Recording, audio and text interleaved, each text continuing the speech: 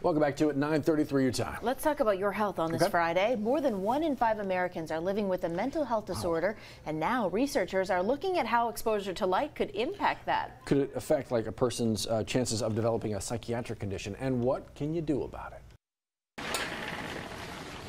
You use it to see the world around you, but now researchers are finding light can affect your mental health in more ways than one. In the world's largest study on light exposure and mental health, researchers found people exposed to high amounts of light at night had a 30% increased risk of developing depression and a greater chance of psychosis, bipolar disorder, anxiety, PTSD, and self-harm.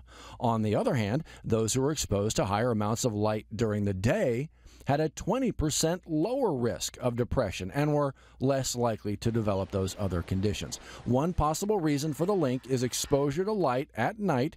Well, that can misalign your circadian rhythms.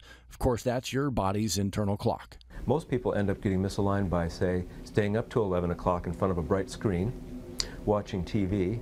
To get the right amount of light exposure, try taking a short walk outside in the morning or around lunchtime. Maybe set up your workspace, if this is possible, near a window to attract more natural light. Put down your devices at night. Maybe read a book instead.